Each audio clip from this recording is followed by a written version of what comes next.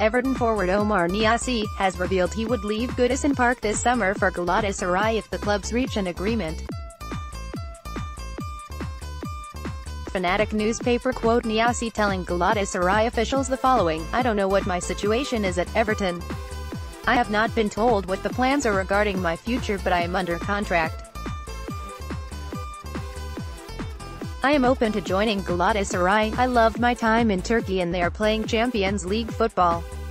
The clubs would have to agree first though." The report also claims that the Lions have reached out to Niasse's agent and made it clear they intend to sign his client.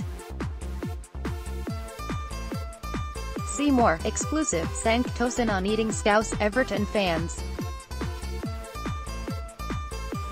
A source close to Galatasaray revealed to Turkish Football that while he had no idea about the recent quotes, it is true that Niasse is on the transfer shortlist.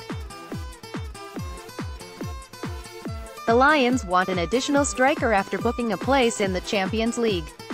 The problem the Istanbul-based outfit have is that they are under pressure from financial fair play to curb spending. As a result, Galatasaray are keen on loan deals this summer.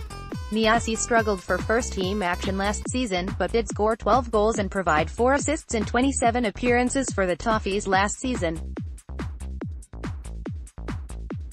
The Senegal international does have another 2 years remaining on his contract. The 27-year-old is currently in Russia with the Senegal national team for the World Cup.